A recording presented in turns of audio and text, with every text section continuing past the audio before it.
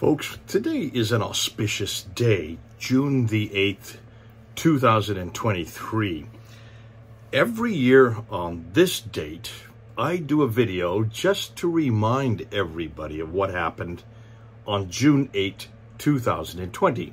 In this case, 3 years ago. And I'll do this every year as a celebration of what happened in a simple interview that went on for about 28 minutes between Mohammed Hijab on one side and Dr Yasir Qadhi on the other. You probably know what I'm talking about.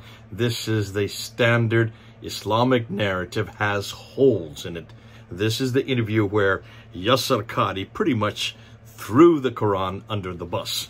He did not know that people were watching. He didn't know that we were watching or that we were recording it and that we now have that entire interview. So every June 8th, we bring it up again just to remind Muslims when this idea of the preservation of the Quran was finally eradicated. Now, what do I mean by the preservation of the Quran? Well, let's just look and see at what people have been saying. And these are a number of friends of mine. Yes, many of you probably know them as well. These are Muslims on the internet. Look and see what they say about the Quran. Our claim, the Muslim claim, has been for the last 14 centuries that the Quran is absolutely word by word preserved. Word by word. And frankly, you know, the Quran has been preserved, we believe, word for word, letter for letter. Have no doubt whatsoever that the Quran has been preserved to the letter, to the dot, and to the sound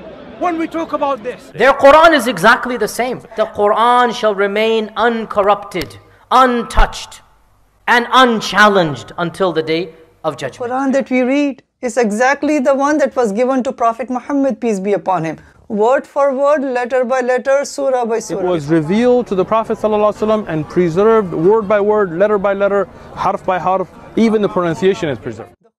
So you can see this is pretty much normal. This is what you'll hear from Muslims everywhere, not just from Yasir Qadhi or Mohammed Hijab. These are well-known pundits. Mohammed Hijab was one of them.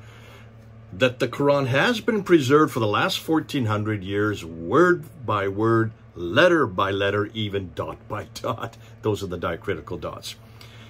Obviously, that looks like that was not the case. Now, rather than go through the whole interview again for 28 minutes, I've gone over to Hatun Tash's site, her DCCI video that she put up earlier today, and I'm just borrowed it. I'm just going to show you. It's only 4 minutes long because she is now putting together the reaction to Dr. Yasir Qadhi by the Muslim world. These are well-known scholars and pundits and people in authority in the Muslim world. Look and see how they've reacted to that interview that happened on June 8. Here it is. This Yasir Qadhi should be shut down. His channel should be shut down. He should never be allowed to open his mouth about Islam. Wallahi. Wallahi, this person is a disaster that has engulfed this ummah. When you do a deep dive is when things get very, very awkward and difficult. No. No. If you want misguidance, listen to Yasir Qadhi. The preservation of the ahruf, is it 1, is it 3, is it 7? Yasir Qadhi, I accuse you. You are worse than the layman people. You failed. You failed. This is not a joke, brothers and sisters. The issue of ahruf and qira'at caused confusion to somebody whom the Prophet ﷺ said, if you want to listen to the Quran directly, listen to Ubay. ما في مشكلة تكفير يا أخي. Live. We don't care. The most advanced of our scholars, they're not quite fully certain how to solve all of the unanswered questions in there. Yasir Qadhi, when you see him on a video, click X. Traditional understandings of ahruf and qira'at cannot answer some of these pressing questions that are now being poked. When you hear him, close your ears. Lest you want to be exposed to fitna. The standard narrative has holes in it. That's what I'm going to say. This quote-unquote renowned scholar, he's a da'i. He does not qualify to be a scholar. I would advise Dr. Yasir Qadhi to stop indulging in this because this is not his field. He's not an authority to say. If I were to give you a blank mushaf, yeah, and tell you to write what is munazzal verbatim from Allah into that mushaf with no human interference, would you write something which corresponds? It's not an easy answer. It's not an easy yes or no. I think this should be an easy yes or no, though. Yasir Qadhi. I have to. Okay. What would you write? You're pushing me. I'm telling it to you flat out. You may not listen to anything that Yasir Qadhi has to offer. Zero. Nada.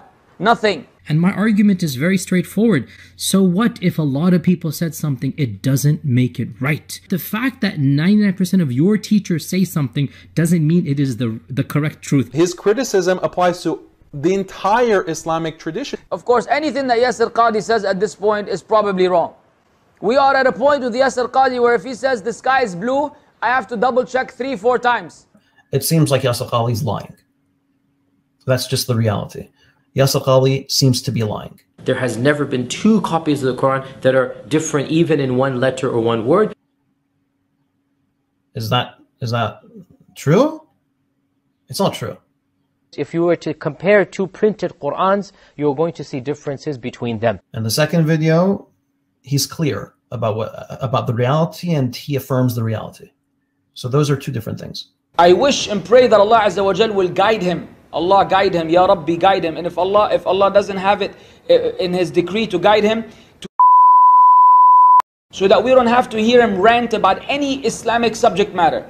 From accusing the Prophet ﷺ of having ill intentions with Zainab bin Jahash, to now claiming that shirk is not shirk. What is left for this guy? Quran has, the narrative of the Quran has holes in it. The standard narrative, what is left for this person? The standard narrative does not answer some very pressing questions. The standard narrative has holes in it. That's what I'm going to say. I'm telling you, if you continue to listen to him, very soon there will be no more foundations of Islam. They're being destroyed in front of you, one after the other. I believe that he finds the topic of the qira'at to be problematic for like the layman audience, and therefore he simply lied. That's what I believe. Well, what's wrong with you? You used to be a good person before, but it's Allah who guides whom He will and misguides whom He will.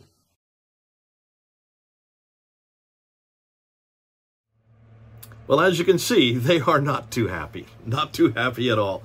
And you can see why. Because if you have been brought up your whole life, and those who are Muslims have been told that the Quran is eternal, that's in chapter 85, verse 21 and 22 of the Quran, that no person can change it, that's in chapter 10, verse 15, in chapter 18, verse 27. And the reason that no human can change it is not only because it's preserved eternally, but because Allah Himself will guard it, and that's in chapter 15, verse 9. If you have been told this since you're yay-high to a grasshopper, and people like Dr Yasir Qadhi, who has said over and over again ad nauseum that not one word, not one letter, along with all these pundits, nothing has changed in the last 1400 years. Therefore, the Quran we have today is the Quran that was written down by Uthman, is the Quran that was revealed to Muhammad, is the Quran that has always existed in heaven alongside Allah. If that is what you've been told all your life, and here you have one of the greatest scholars, considered to be one of the foremost scholars, got his doctorate on this very subject from Yale University in 1995. If he, who is, there's really not many other scholars who can make that kind of claim in the Muslim world. If he is making this claim, if he is making this admission in a private interview, not a public interview, he didn't know that many other people were going to be listening. In private, what he said in private now has gone public, then the rest of the world needs to pay attention. The rest of the world needs to wake up. That was only 3 years ago. And this is going to run and run and run and run. Every year we're going to remind you, Muslims, that your Quran is not preserved. Not word by word, letter by letter, dot by dot. Not anymore. Not anymore. Because one of your best, considered to be probably one of the foremost in the world on the Quran itself, has now admitted that your Islamic narrative has holes in it. The standard Islamic narrative has holes in it. God bless you. This is Jay then. Until next year, over and out.